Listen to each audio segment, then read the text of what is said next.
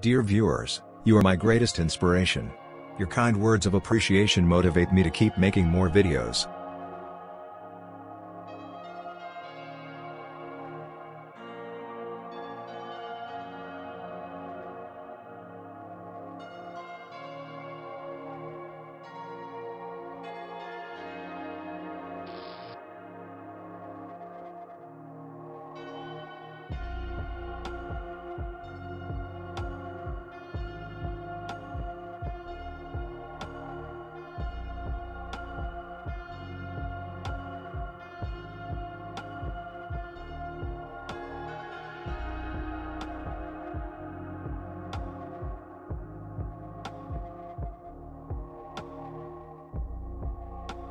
There are so many other key topics associated with Indicatrix, that I had to make several subsidiary chapters preparatory to the prime topic.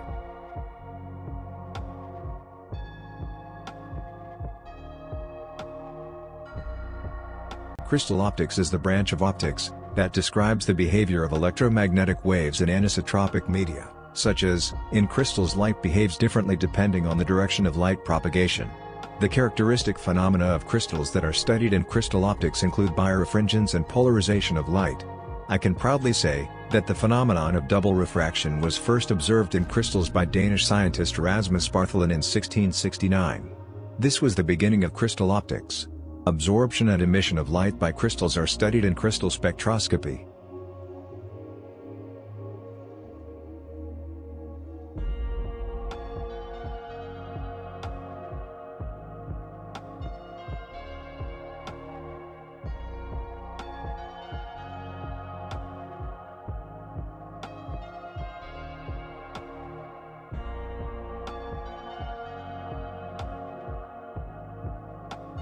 Students frequently ask how to memorize this confusing concept.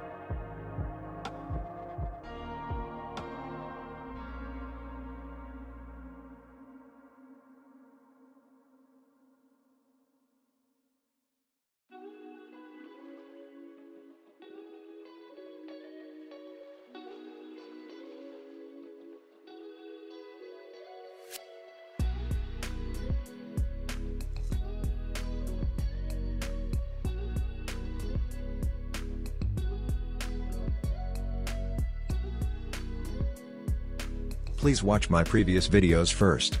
You will find the links in the description below.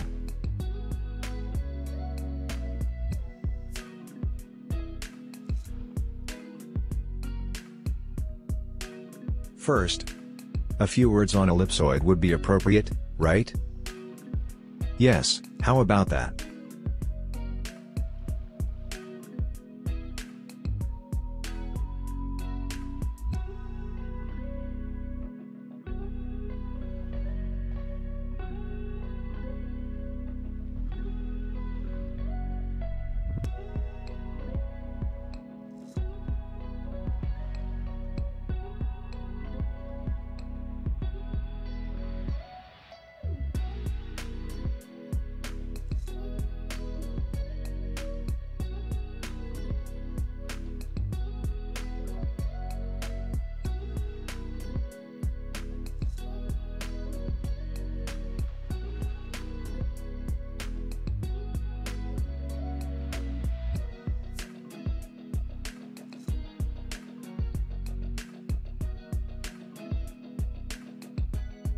This illustration presents geometric definition of an ellipsoid.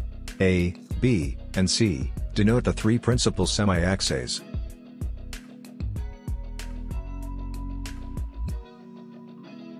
Here, we are going to describe a position on an ellipsoid in spherical coordinates or polar coordinates, which is a system of curvilinear coordinates. First, let's draw the ellipsoid. Then, here are the x, y, and z-axes. Alright. This red dot would be the position point under our study. This pink line represents the radius, which is the distance of the point from the origin. Phi is the polar angle or zenith angle with respect to the positive side of the z-axis. Theta is the azimuthal angle, shown in green color. It's in the xy plane and with respect to the y-axis.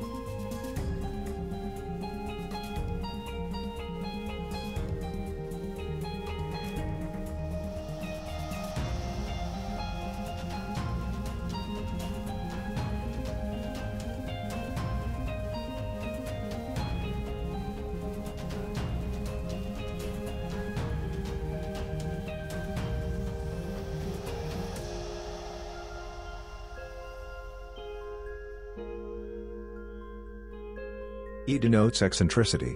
Please watch my online video lesson on eccentricity beforehand. The link is in the description below.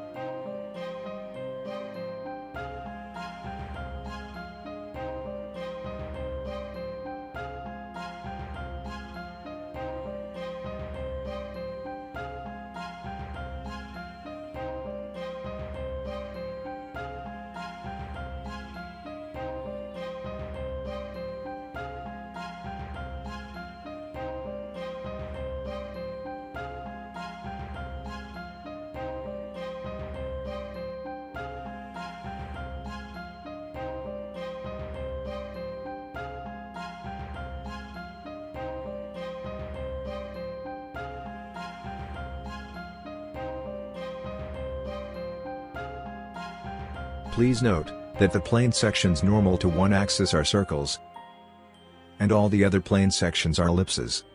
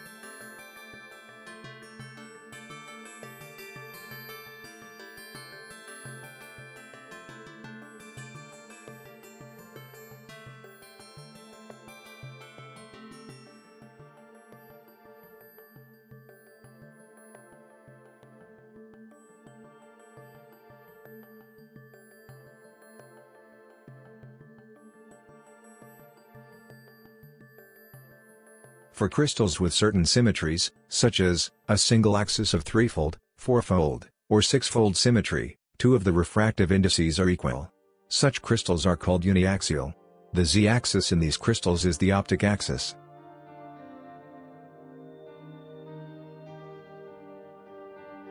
Crystals, in which three principal refractive indices are different, are termed as biaxial.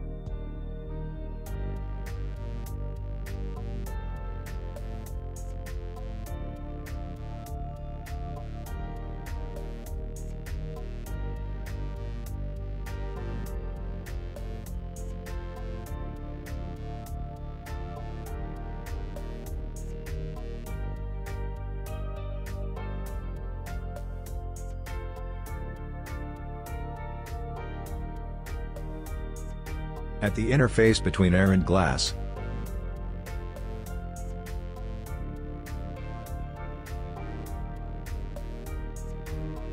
At the interface between air and calcite.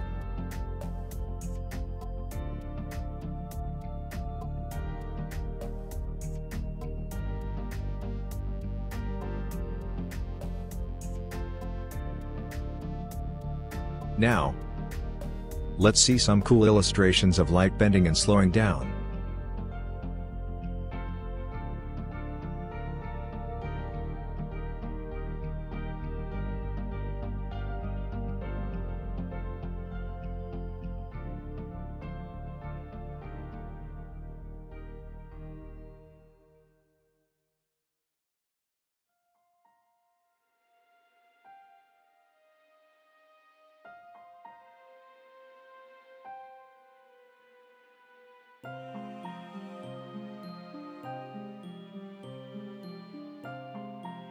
In this case, light is speeding up as well as bending away.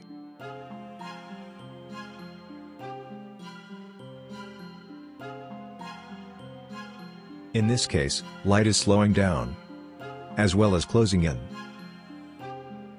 Prelude to the prime topic, two associated subsections are called for: polarization versus optic axis, and optic axis versus direction of propagation.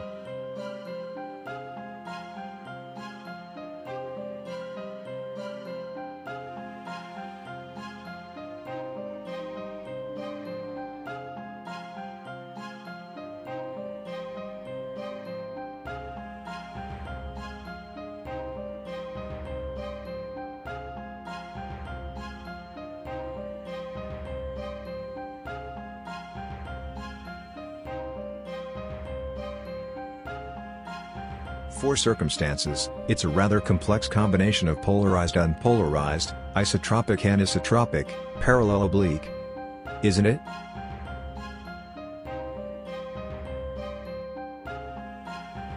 First, let's see combination number 1. Unpolarized incident light and isotropic medium.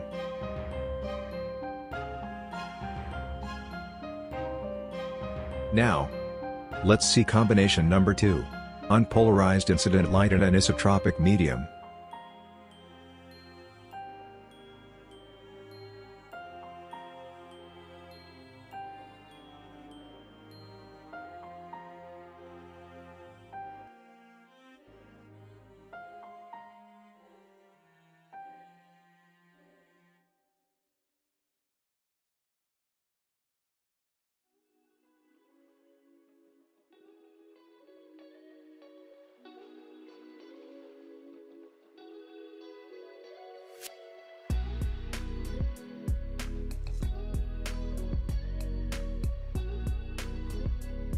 Now, let's explore combination number 3.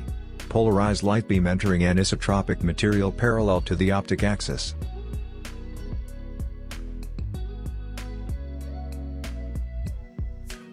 Next, let's explore combination number 4. Unpolarized light beam entering anisotropic material oblique to the optic axis.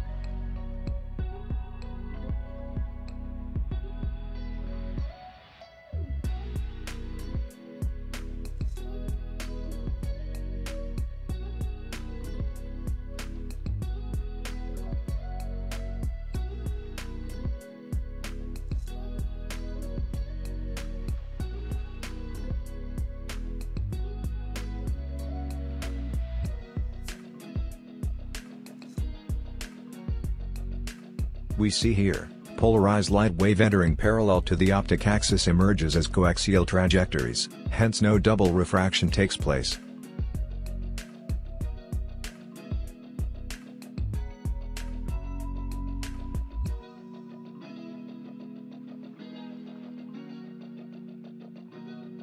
We see here, polarized light wave entering perpendicular to the optic axis emerges as two coincident rays, having dissimilar path lengths and dissimilar phases.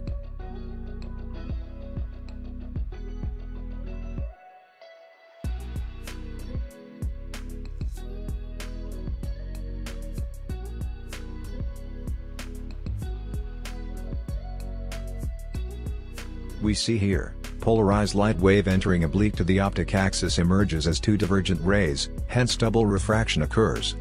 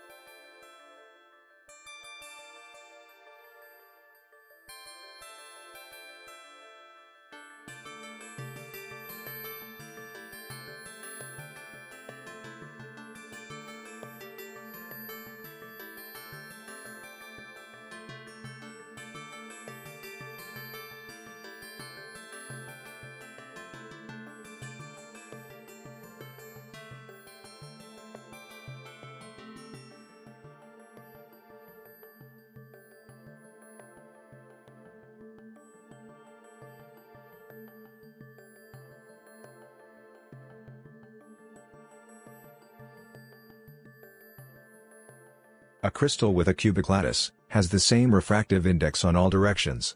In an isotropic material, the wave surface forms a sphere. That's not the case for the non-cubic crystals.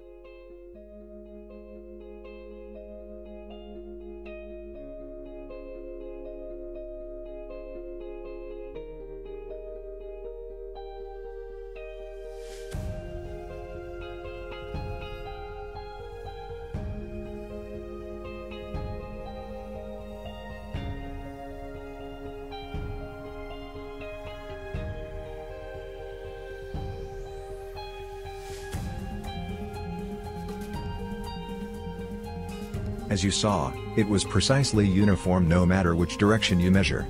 Here, it's apparently even on the deep blue plane. However, along the z direction, the refractive index would be either greater or lesser.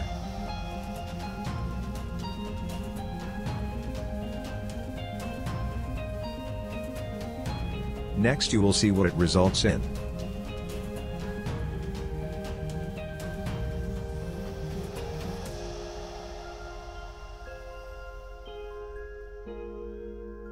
Such wave divergence and relative magnitudes consequently give rise to positive and negative birefringence. Here I show you the illustrations.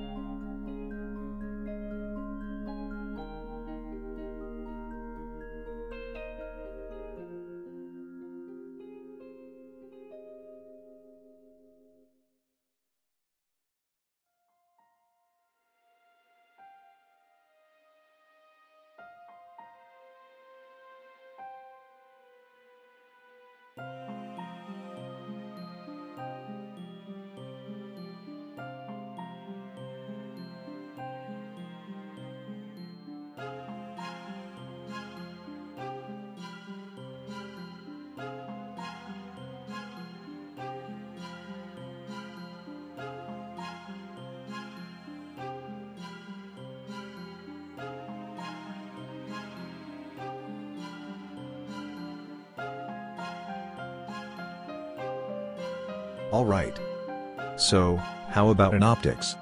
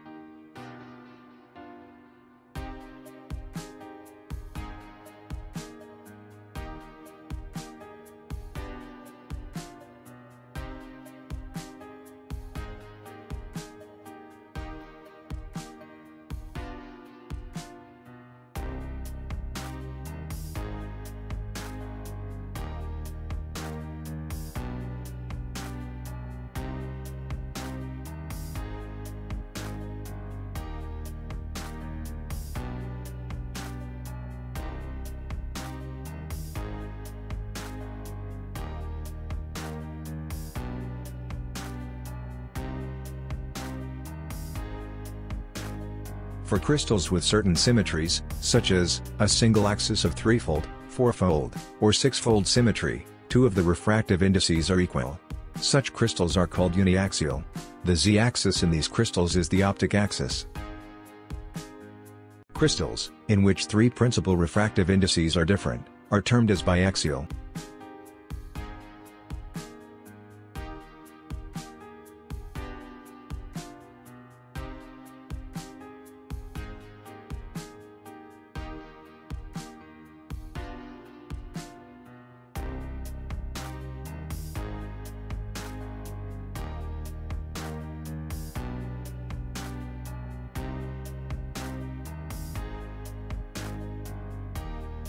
Now, think of an index ellipsoid, where the principal axes are along the x, y and z axes, and the principal refractive indices are given by n1, n2 and n3.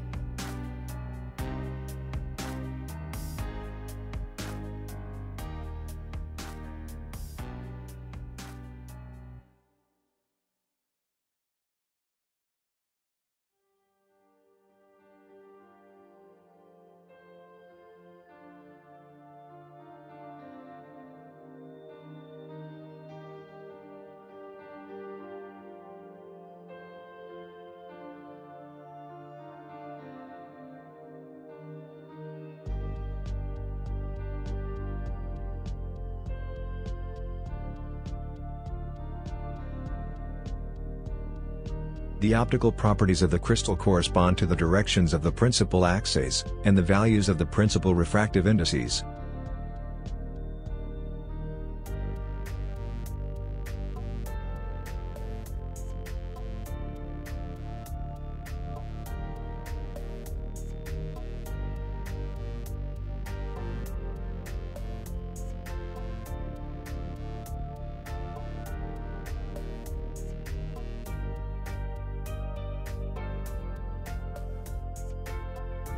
The ordinary wave surface is a sphere, and the extraordinary wave surface is an ellipsoid of revolution.